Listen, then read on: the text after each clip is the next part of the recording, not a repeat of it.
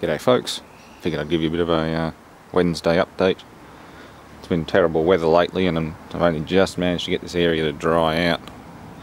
Well, somewhat. At least I can get out here and get into this pile of junk. Every bit's got to be scrapped and disposed of. And we've got two more on here too. That's a Daikin inverter. It's been left open for ages, so it's got corrosion and crap through it. It's a real mess.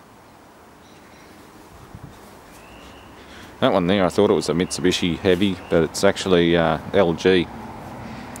Again, with a MPS inverter.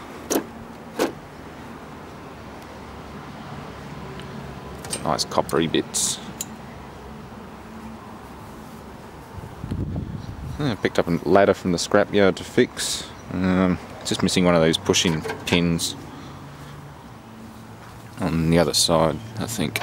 One of them's missing. Yeah, that one. It's supposed to be like that. But still good, not broken. Yeah, look forward to videos on these in the next few days. I'll try and get into them, pull them all to bits.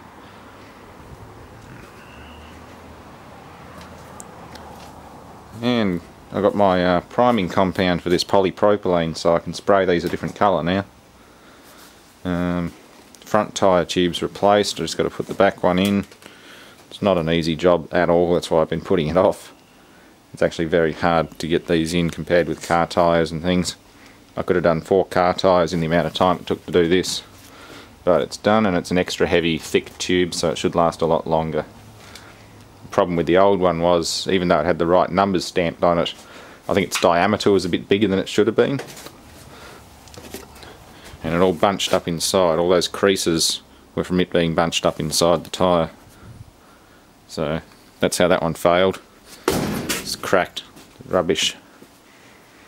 And look forward to a video on this one. That'll be this one's final video before I get rid of it. Gonna keep cleaning out odds and ends and things and just make more room. With the Datsun out as well to play with later. Yeah, that's about it. I'm going to be working on the bike and get that running again so I can have some fun, get some practice. Definitely got to get to know this one really well before I try the YZ465. Still haven't done anything with it yet, but we'll start ordering parts one day. Yeah, just got to get rid of this bloody pink plastic, that's atrocious. I ain't riding a girl's bike. Not that there's anything I really care about the colour so much. It doesn't make any physical difference, it's still a bike, but yeah, no pink here. Just black or camouflage green. I'll try and get some camouflage paint. That should do everything quite well. So that should be all for now. Oh yeah, I had a look at this thing last night. It's a nice vintage Black & Decker power drill, but the field windings are all cooked and short. It's had it.